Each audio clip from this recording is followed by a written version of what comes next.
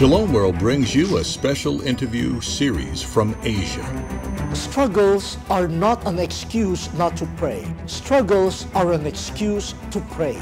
So that the emotions, the mind, the memories, and all of these conflicting thoughts would somehow be examined by us calmly and in the eyes of faith. Surrender to the Lord. The Lord leads you and He'll guide you to be able to live a happy, full, satisfied life of service.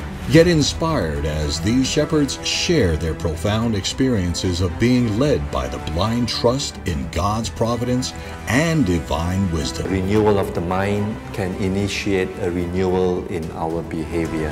Starting June 5th at 8 p.m. Only on your Shalom World.